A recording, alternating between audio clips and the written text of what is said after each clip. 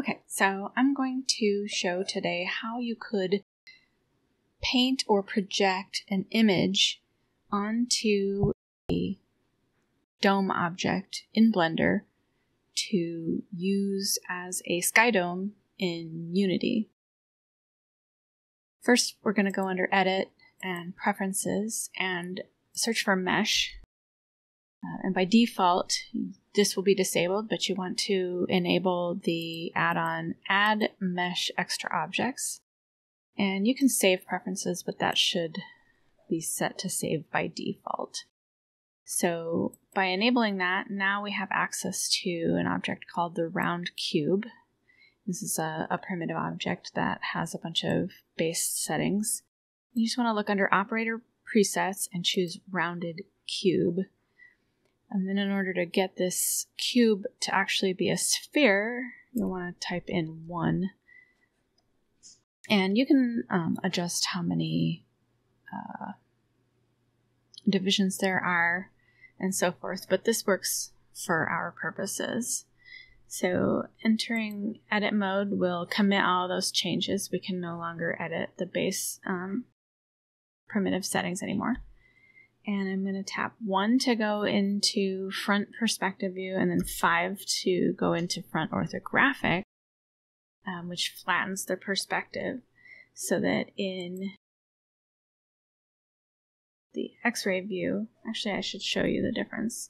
So in perspective, you're going to have a hard time making a clean selection, but in orthographic mode, by tapping 5, it flattens the perspective, and now all of your selection will be perfectly even. So then using left click to box select, I can just delete faces of that. This will be our dome now. And then going into UV editing mode, you can select everything and tap U for the unwrap options and just tap unwrap, and that'll project the UVs. This is kind of like the wrapping paper of our image, of all of our, not our images, of our 3D mesh. And just so that, because you can see some of these squares are smaller than the rest when they aren't in the UV space, even though they aren't in actuality, they're pretty evenly sized. You can go under UV and minimize stretch, and it will automatically go to max. You can scroll your wheel back and forth to go between the full 1 or 0 extremes. As you can see, the blend in the upper left-hand corner is showing. So you can just leave it at the default and then hit enter or click, left click, and that will confirm you're minimizing the stretch.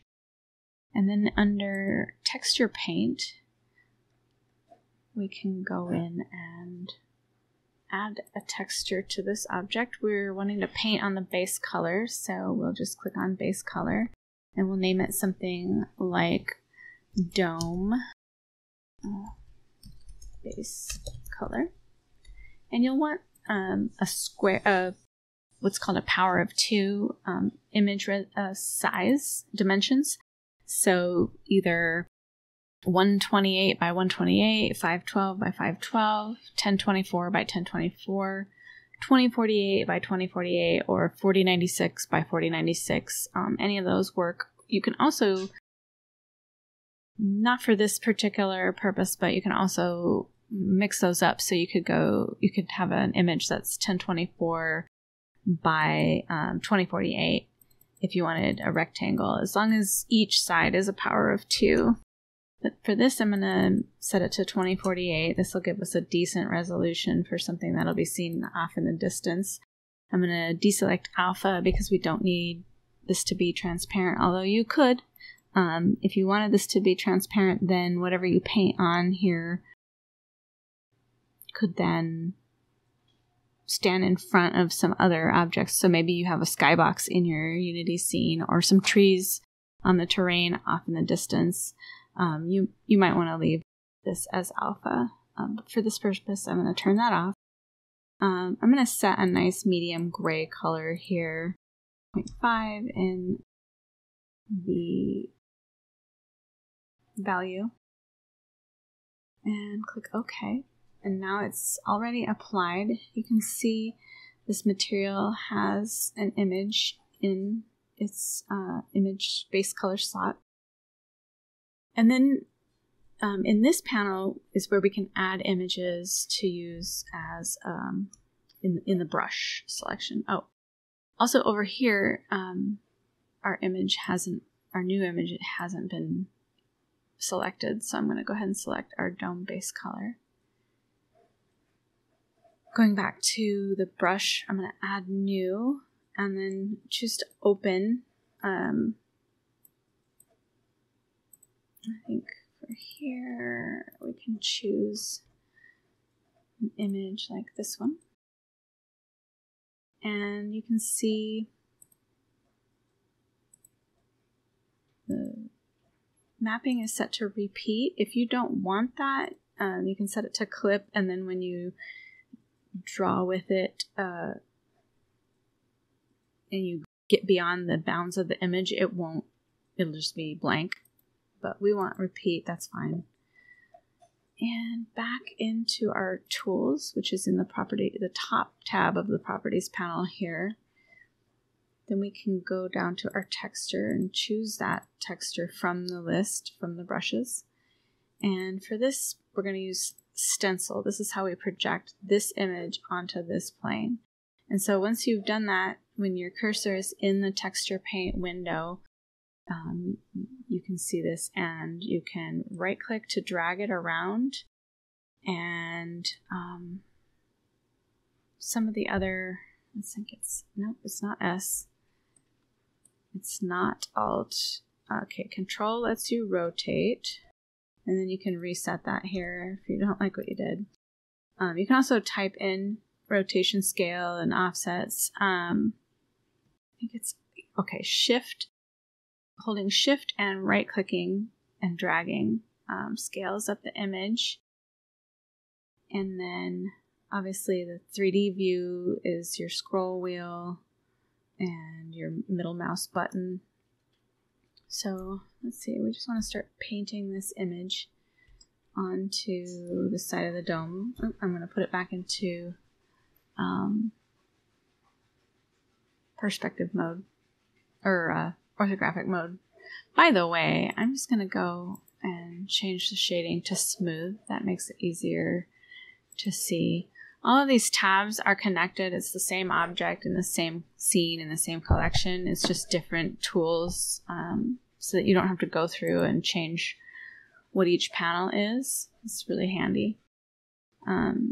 So I'm going to Shift and middle mouse button to move my dome in the view, and then use my scroll wheel to zoom in, and then right click to position my image. And then as soon as I have it, let's try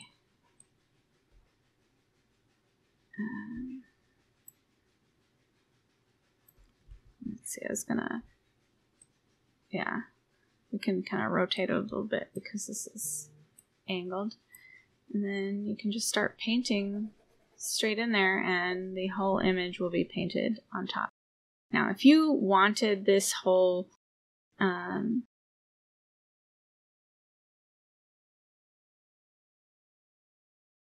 what should I say? If you wanted the building to be separated, it might be better to use a texture here in your brush that you've already taken into Photoshop, and then maybe erased the stuff around this, because Photoshop has some easier to use tools for extracting objects out of an image. But that would be a subject for another tutorial. Now, to see how this really looks on here, I'm going to switch to viewport shading mode. And so that we can just move this off to the side, and you can see how it looks from inside as well. So now we have an image on a dome. And hey, I guess I might as well go ahead and show how it would look to edit this in Photoshop first. mission reference. And I'm going to Control 0 to frame up this image in the view. And then just to select this object, I'm going to choose this object selection tool from the W menu. And you can see it's already pretty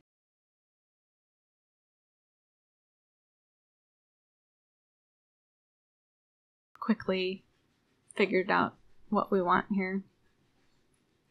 We might want some more of this here. So let's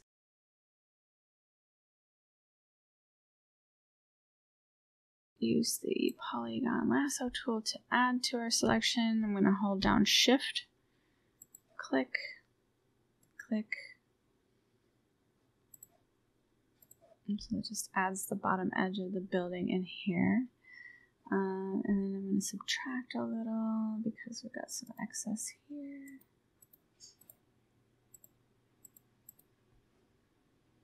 And here. I don't want to get too picky because I just wanted to show how this might work. We'll add in these little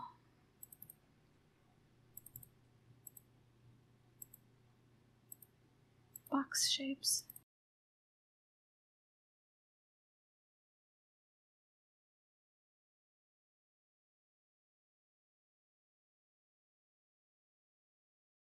Well, you get the point. So then I'm going to mask that off, and then I can export that as a PNG, and that should save the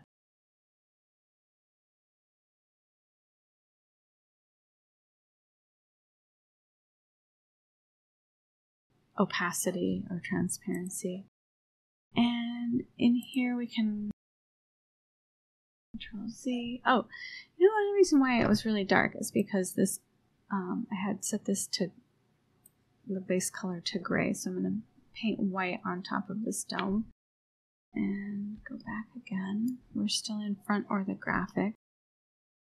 And then in my textures, I can go in and open up that new one that we just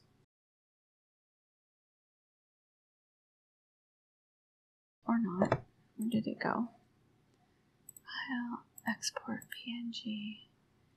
It's under downloads. There we go. So now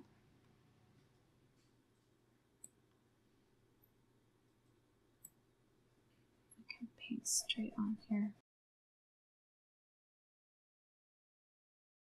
You can of course use like the brackets, the bracket keys, to make your brush bigger or smaller. And there you go. One tip about the fall off of this brush. Sorry, I'm in the brushes panel and I need to be in my tools panel. Is you can choose this squared off looking brush so that let's say we're not using this and we're just going to go into a tiled color and we're going to paint on a line. That's how you get like a straight edge, is going under fall off and choosing this here. And you'll also want to like decrease the spacing because you can see a tiny bit of bumpy edge there. So I'm going to Control Z, and now you've got a straight edge. Whereas if the fall off was at default, there's kind of a soft edge. So anyway, that's neither here nor there. So that's how you would get an object from a photo onto an image that you could then we would save this image in the image panel, save as. I'll put this in the downloads too, dome base color. And if you have an alpha, you'll want to save it with an alpha. And then under layout, we can export this object as an FBX and choose selected objects and mesh. We don't need any of these other objects. Give it a name. And then export that. And then this object, we can apply the texture in Unity, which I can maybe do that in another recording, but hopefully that helps you get started in potentially painting domes with images on them for use in a game. Thank you.